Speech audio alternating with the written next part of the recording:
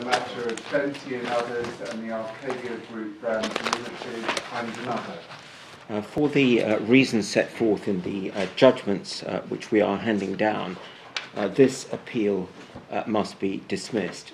The judge was entitled to find, as he did, that a substantial number of consumers were likely to be deceived into buying the T-shirt in issue because of a false belief that it had been authorised by Rihanna. Topshop's sale of the T-shirt without Rihanna's approval amounted to passing off. The parties have now filed written submissions on the issue of costs. We will give our decision on the final form of order when we have had a chance to consider those submissions.